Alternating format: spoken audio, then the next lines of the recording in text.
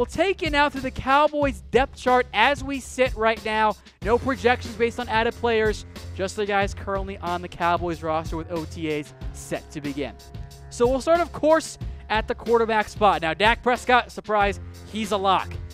Cooper Rush should be safe, although Mike White will battle him for that backup role. I put White on the roster bubble for now, almost put him on should be safe. If I were doing 53-man roster projections, I think they'd both make the roster. The Cowboys could carry 3 quarterbacks this year. And then, of course, Dalton Sturm, who, well, he is a camp arm. He's not going to make the active roster. So those are your 4 options for each position that we go through here. Lock, should be safe, roster bubble, and unlikely. But let me know, guys, who should be the Cowboys' backup quarterback. Give me a heart for Cooper Rush, a like for Mike White. And for you crazy people out there thinking it should be Dak Prescott, I guess just give me an angry face. Taking out to the running back position. 2 locks, at least in my eyes. That is Zeke Elliott and Tavon Austin, who is a running back receiver hybrid type deal. Think Lance Dunbar. Rod Smith and Jamize Olawale, I'm pretty sure they're going to be safe, but just for now, I'll put them in the should be safe category. Not quite a lock.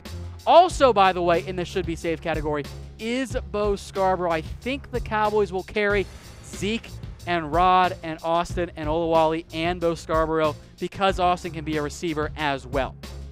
Scarbrough is what I want to mention the most here because I know a lot of you guys like Bo Scarbrough, and I get it. I totally understand why you guys are fans of Scarbrough because he showed the great upside at Alabama. Injuries are a big concern. That's why he fell down to round 7 for the Cowboys. Has to be a better blocker as well, especially if he wants to help at all on third downs. And maybe special teams as well. That's not really his area of expertise. So Scarbrough could become a great backup for the Cowboys, but as of right now, he remains behind Rod Smith on the Cowboys depth chart because Smith can do so much more for the Cowboys on third downs and on special teams. But if you get to some snaps later in the year, it's second down and Zeke needs a breather, keep an eye on Scarbrough being that guy to take over later in the year. Maybe not quite right away in the beginning of the season. On to the wide receiver depth chart, and there's a lot of question marks at this one. Now, Hearns and Beasley and Gallup are locks. They're not going to cut those guys right now. There are not enough slot guys to cut Cole. Hearns is staying, obviously, and Gallup was a third-round pick. Unless he gets himself into major off-the-field trouble, he's not going anywhere. T-Will was a lock. Then he got arrested. That drops it down into should be safe. I still think he's on the active roster, but if he gets suspended, maybe things change a little bit. Then you got, in my eyes, 3 guys battling for at maybe 3. I don't think they carry 7 guys, so it's probably 1 or 2 spots in Deontay Thompson, Noah Brown, and Cedric Wilson. Now, I kind of feel good about Brown's roster chances right now because he can block really well, could even play some tight end if needed. I think Wilson and Thompson are going to battle to be that Bryce Butler type deep threat. Thompson has better pure speed, but Wilson showed at Boise State he can be a deep threat as well. That is going to be a notable roster battle in my eyes. Wilson versus Thompson, and then Noah Brown as well. And then 4 other guys that are not going to make the roster. Lance Lenore, KD Cannon, Marchie Murdoch, and Malik Earl. Cannon's the most talented of those guys, but he's got some focus issues, and I think those guys are more practice squad options as well. So let me know, guys, who will lead the Cowboys in receiving yards? Give me a heart for Cole, a like for Hearns, a wow face for Michael Gallup, and a laughy face for Terrence Williams. If it's someone else, just let me know in the comments section. On to tight ends then. And this one, no locks in my eyes. Now, maybe Dalton Schultz because he was a 4th-round pick, but even then, I'm not sure he's a true lock. Jeff Swaim should be safe. Blake Jarwin, because the front office loves him, should be safe. And then that leaves Rico Gathers, who I think is very much on the roster bubble right now. The Cowboys could take 4 tight ends, but if they only take 3, as we sit right now before the preseason, Rico's the odd man out. Now, he definitely brings the most upside as a pass catcher of any of those 4 tight ends on the Cowboys roster, but he needs a lot of work as a blocker, and I think the staff did not like him saying he barely plays football, and I think there are some concerns about his true commitment to the NFL, given his rap career is something that he's very passionate about. So it's very much a make-or-break year for Rico. If he doesn't shine in the preseason, do not be surprised if he gets cut when we get to the 53-man roster trimming. On to the offensive line then, and 3 obvious locks in my eyes. Tyron, Lael Collins, and Cam Fleming. Those guys are not going anywhere. Chaz Green, though, is very much on the roster bubble. I know a lot of you guys would love to see Green get cut, and if we see Falcons Green again, he is not going to be on the roster, but he will battle for one of those last spots on the Cowboys offensive line. So 3 locks there. 3 more on the interior: Zach Martin, Travis Frederick, and Connor Williams. Now, Joe Looney, I think, will once again be on the roster because he can play center. That puts you at 7 guys if you take him, with Martin, Chaz Green, and maybe one of these other offensive linemen on the interior battling for a roster spot. I don't think Damian Mama or Kadeem Edwards or the undrafted free agents this year, Stanton and Robertson, make the active roster, but we'll see how they fare in the preseason. I think the Cowboys want to carry 7, maybe 8 offensive linemen. If they carry 8, that's how maybe, just maybe, Chaz Green finds a way to hang around for 1 more year.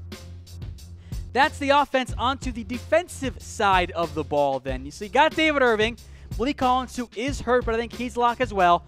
Brian Price is the closest thing they have to a true 1 technique right now, who is a backup in mind. It's a big need for the Cowboys as far as I'm concerned. Jihad Ward, they traded for. I think he's safe, but if he struggles, Cowboys don't have much invested. They could end up cutting him. Some other guys to monitor here: Richard Ash and Lewis Neal were both on the active roster at times last year. And if the Cowboys don't have anybody else, at least one of those guys is going to make the active roster, and I don't really like that idea. One note on Lewis Neal as well: the Cowboys did put him at fullback for a little bit this year, leading up to the OTAs. That's not a good sign for a chance to make the active roster. If they put him at fullback, I don't think they really like him long-term as a DT. Daniel Ross and DeQuinton Osborne. I know some guys like Osborne, but I don't think they're going to make the roster, but they could be prime practice squad candidates.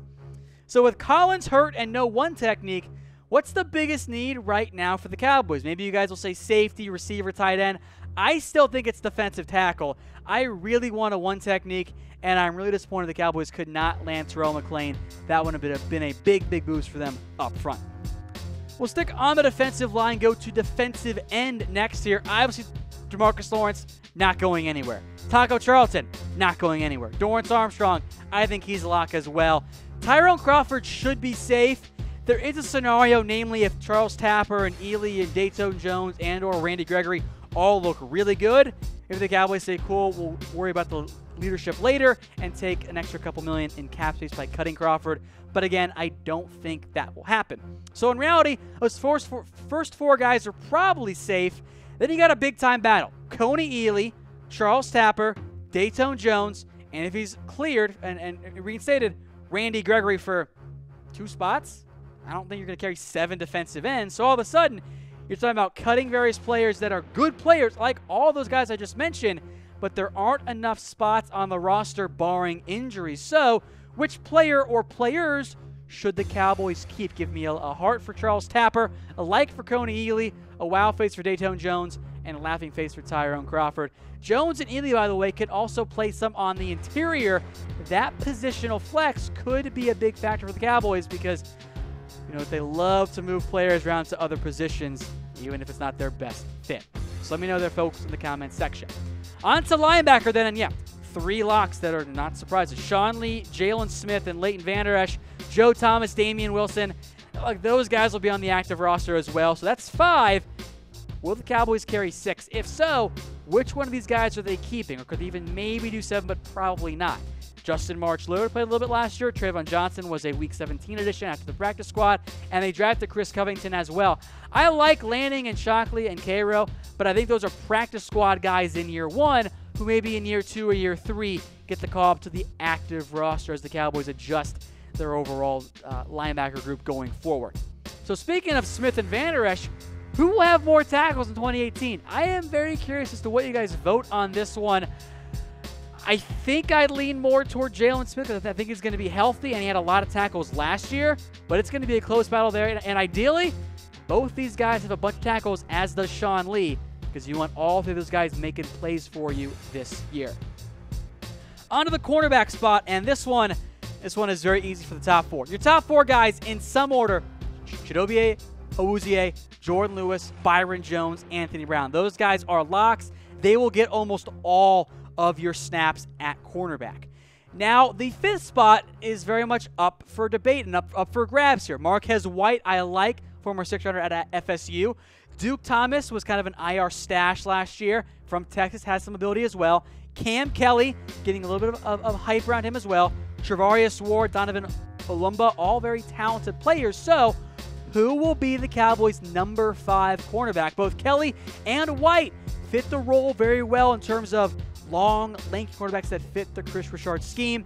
Also helping Cam Kelly, he can play some safety as well. He played that at San Diego State. So as we move now to the safety position, it's very thin. You go 3 deep. That's it. Jamel Showers, Marquise Enough, and Tyree Robinson, not ideal options. I would not be surprised if the Cowboys added somebody, be it via a trade, be it a current free agent, or be in a roster cut before the season starts. But I really don't like the idea of going into week 1 with Jeff Heath, Xavier Woods, and Kevon Frazier. I like all of those guys, but they're all number 2s, number 3s. Now, they all play various roles for the Cowboys and can help on special teams, but where's your stud number 1 safety? It's not on the roster right now. Cowboys might not find one this year. And then on, of course, the special teams, because those matter as well. You got 3 locks. Bailey, Jones, and LP. They're not going anywhere. Mayer and Daly, those are just kind of camp bodies, camp snappers, camp legs.